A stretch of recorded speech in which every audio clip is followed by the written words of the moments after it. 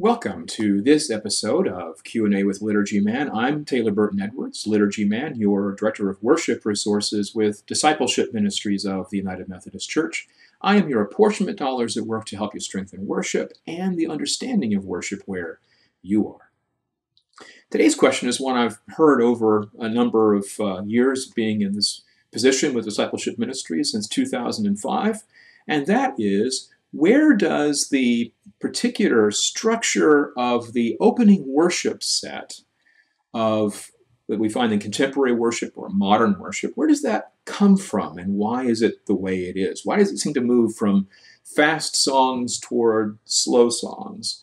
And what are the texts that are involved in those different speeds of songs somewhat different from each other? Well, let me first commend to you a book that just came out this past year, Lovin' on Jesus by Swee-Hong Lim and Lester Ruth. This is the first book ever published on the history of contemporary or modern worship, and it is terrific.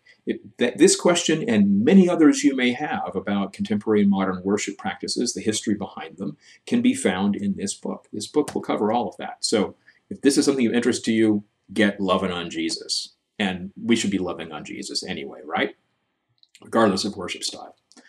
But the question, where does it come from?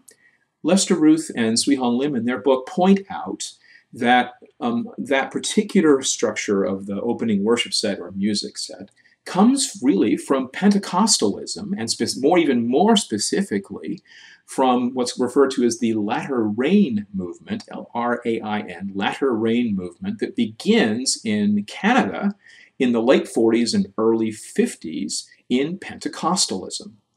One of the things that's happening in that Latter Rain movement is an intensive focus on praise, and at the same time seeking to understand and implement what they understand to be God's purposes and design for what worship should be. And one of the things that comes out of that movement is an intense focus on Psalm 100, verse 4. This is how it's put in the New Revised Standard Version. Enter his gates with thanksgiving and his courts with praise. Give thanks to him. Bless his name. The way that these Pentecostals, beginning in Canada and then through their influence many others throughout the United States and the world, were interpreting this was that this points to specific phases in the movement of worship itself. We enter the gates of the temple or the tabernacle with thanksgiving, songs about God, kind of high energy songs. We then go into the courts in a more intimate connection, a bit more intimate, with praise. These are also fairly high energy songs, but this time not of simply giving thanks to God for what God has done, but praising God for who God is. And so a much greater focus on you language and also an intensive use of scriptural language to address our focus on God. With that praise piece also was brought in Psalm 22:3. Yet you are holy, enthroned on the praises of Israel. This does not say that through praising God we're making God show up. Rather, it was saying, as these Pentecostal interpreters put it, that we were opening ourselves up to the presence of the Holy One in our midst as we are offering our praises. And as we were exalting God, we were experiencing the exaltation of God also lifting us up into the next phase, which is worship. So you may have heard of praise and worship. This is where it comes from. We move from the courts then into the Holy of Holies.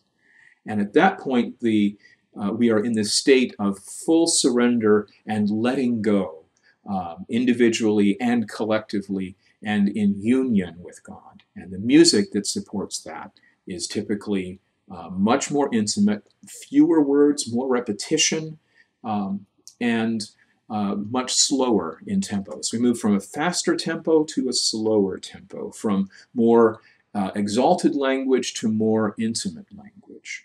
And in the course of that, fulfilling what they understood to be the biblical basis for worship. Another book I want to point you to, which talks about this from another angle, is Worship Across the Racial Divide by Gerardo Marti. And what Gerardo has done here is to interview thousands of people who are part of multicultural megachurches across the country, many of whom have this opening song set as part of it. And again and again and again in his interviews, he found the same thing happening. People describing their own experiences of worship, of connecting with God in the songs of thanksgiving or praise, even if they didn't use that language, the opening songs that were more high energy.